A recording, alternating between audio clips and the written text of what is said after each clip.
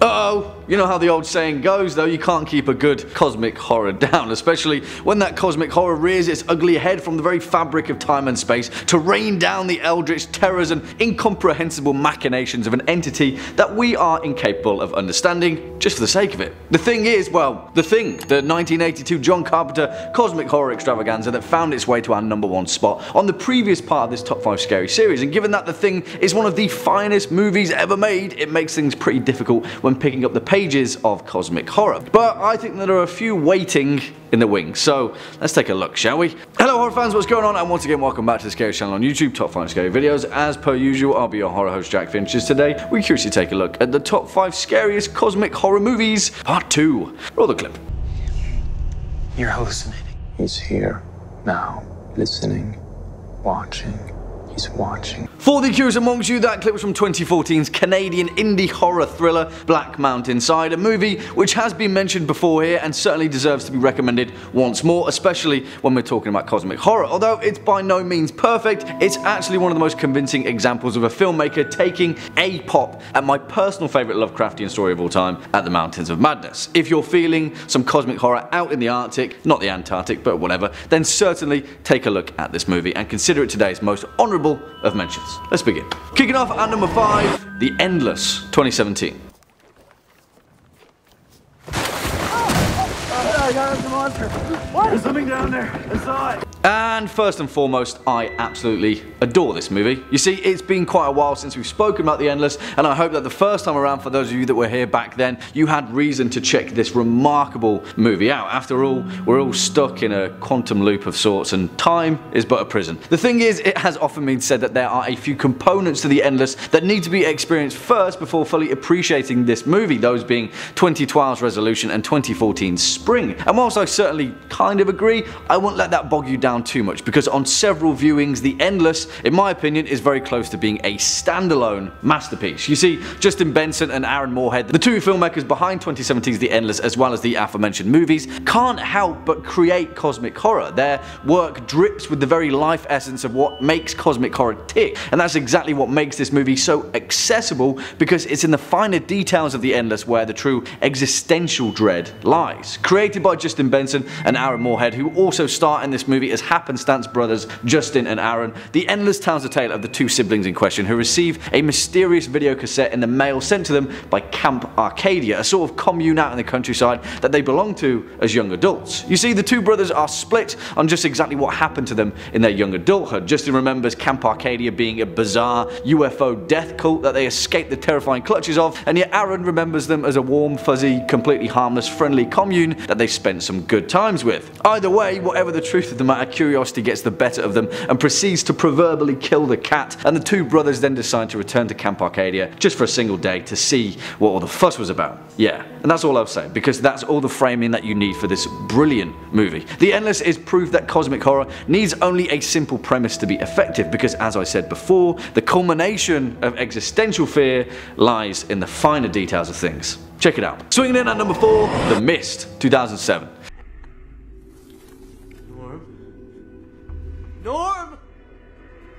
What the f? Oh no, Norm. Poor guy. Believe me, that's not the worst of it though, because the beauty of this movie is that no matter the hordes of cosmic horror that may be lurking outside in the mist, sometimes the most horrifying of monsters can often be found lingering within the human heart. I mean, kind of anyway, because those tentacular behemoths, although only briefly glimpsed, are certainly the definition of Todash darkness and cosmic horror dread. Tentacles, guys, it's pretty straightforward. The point is, 2007's The Mist has often been brushed away or overlooked when it comes to cosmic horror, but I think in many ways this was one of Stephen King's most cosmically horrifying of novellas. You see, it's no guessing that King is a huge fan of Lovecraft, and his admiration for cosmic horror has played a key theme in his myriad of works, but when Project Arrowhead gets whirring away in an effort to summon the darkness of the void here on Earth, yeah, this is exactly the result. And what do you expect when you go poking about with the fabric of time and space?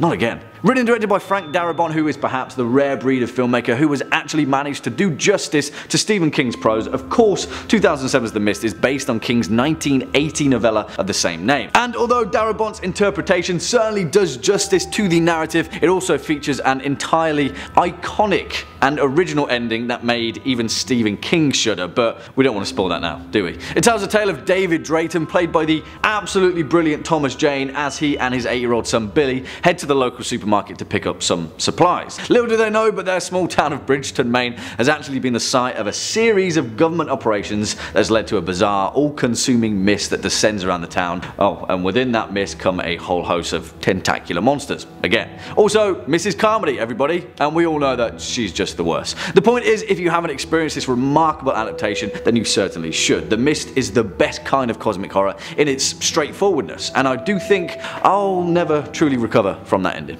Next up at number 3, The Cabin in the Woods, 2012. I have the Harbinger on line 2. Oh, Christ. Can you take a message? I don't think so. He's really pushy. The Harbinger's on line 2. Now that's a call you should never miss. Truth be told, on first viewing, that should have really been a warning sign. But hey, Joss Whedon manages to craft such a breakneck cosmic horror ride in 2012's The Cabin in the Woods that you might not ever truly understand what you're watching until it's too late. At first viewing, I kind of thought that this movie was a little too smart for its own good, and the true extent of its brilliance took quite a while for me to fully appreciate its cosmic horror and seep its unassuming tentacles into my mind. But hey, I suppose that's the most efficient method to deliver existential dread, and you may be sensing a theme in this particular series. Hint, it's existential dread. Also, before we get into the bulk of this movie, I just want to highlight one particular guy, Richard Jenkins, who, whilst he only has a minor role in The Cabin in the Woods as Gary Sitterson, one of the engineers behind the titular cabin, he's just brilliant, man. He plays some of the funnest roles in cinema. He's Robert Doback in Step Brothers, Giles in The Shape of Water, Chicory in Bone Tomahawk. Yeah, he's great. Side note over. Written and directed by Drew Goddard in his first ever movie since writing for Buffy, The Cabin in the Woods walks arm in arm with its other creator, Joss Whedon, who oversaw the process in all of his creative production brilliance as an outsider looking in with the intention of redefining slasher cinema from the clutches of the stark oversaturation of the torture porn genre. Now that's a sentence. It tells the tale of a group of college students, Dana, Holden, Marty, Jules and Kurt, who take a trip to a cabin in the woods for the weekend and in classic fashion find themselves at the behest of all manners of monsters of horror. You see, whilst this film may seem entirely straightforward, that's exactly where it wants you to be, and soon enough the veil is pulled back in a truly brilliant manner. I don't want to spoil anything, but the fact that this movie finds itself on this list may be a little telling, because it takes a while to figure out the cosmic horror behind this very evident cosmic horror movie. And yes, whilst it would take the entirety of this movie for you to fully realise the extent of that cosmic horror, the final moments are kind of eye-opening. This is also one of the finest horror movies of the 2010s, so yeah, there's also that too. Coming in at number 2, Event Horizon, 1997.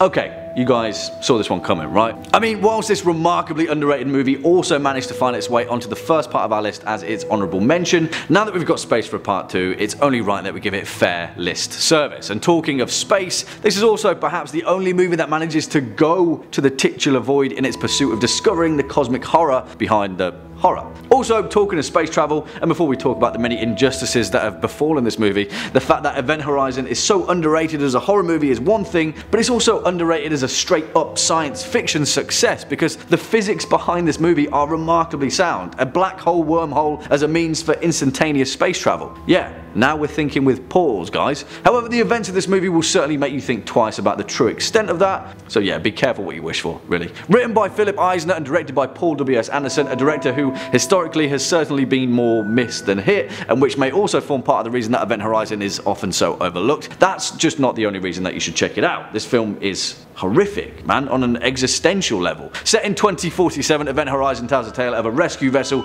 Lewis and Clark, that is dispatched to an area of Proxima Centauri to recover a long-lost vessel, the Event Horizon, that disappeared during its maiden voyage and had been considered lost for over 7 years before the brave crew of the Lewis and Clark decided to do something about it. Its crew, Captain Miller, played by the brilliant Lawrence Fishburne, alongside Lieutenant Stark, Pilot Smith, Medical Technician Peters, Engineer Ensign Justin, Dr. DJ, Rescue Technician Cooper, and of course Dr. William Weir, played by Sam Neill himself, the genius architect behind the Event Horizon's pioneering spacefaring technology. You see, Dr. Weir has a personal interest in rescuing his long-lost ship, as he was the one who designed the ship's experimental gravity drive, which in turn generates an artificial black hole that then bridges 2 points in space-time for instantaneous travel across astronomical distances.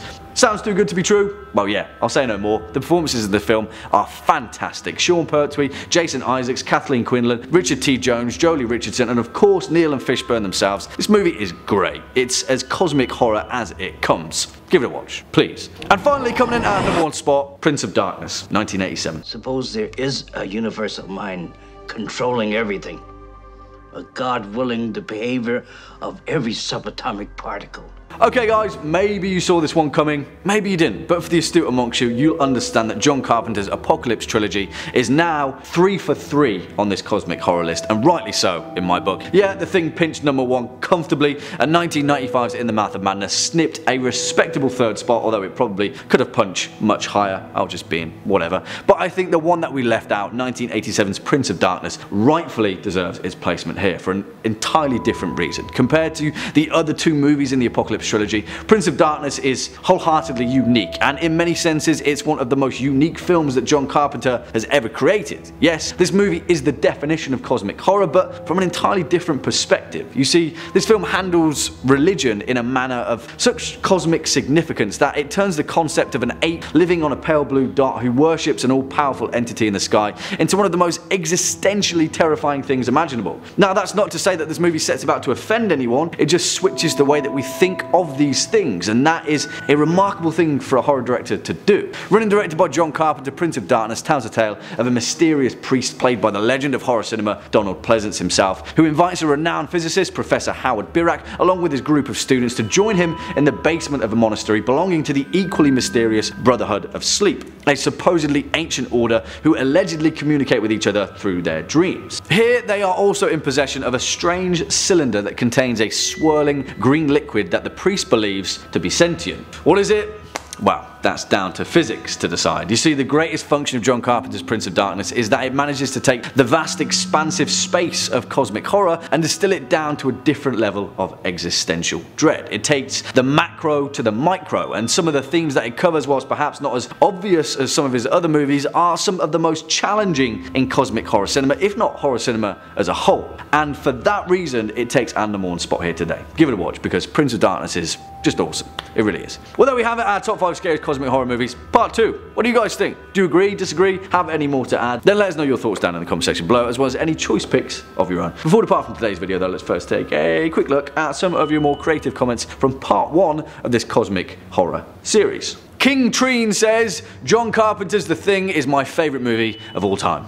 Well, if I may say so, you have impeccable taste. Psycho Gaming says, what exactly do you mean by Event Horizon is the hypothetical kickstart of the Hellraiser franchise that has been going for a while before Event Horizon was even made? Well, good question, Psycho Gaming, and quite a few people seem to comment on the same matter. The key is in the term hypothetical. You see, quite a few fans of both franchises like to imagine that the warp drive in Event Horizon was the gate between these different dimensions. In all honesty though, it's just a bit of fun. Warhammer 40k also gets brought into the picture too. People figure it would be fun to imagine that Event Horizon kick-started the warp and also the hell space dimension of Hellraiser. We've got too much time on our hands, really. Yeah, sorry, whatever. Deal with that information as you want. Well, on that note, unfortunately that's all we've got time for in today's video. Just stick around all the way until the end. If you were a fan of this video, just top 5 scary videos in general, then please be a dear and hit that thumbs up button, as well as that subscribe bell, and I'll be seeing you in the next one. As per usual, I've been your horror host, Jack Finch. You've been watching top 5 scary videos, and until next time, you take it easy.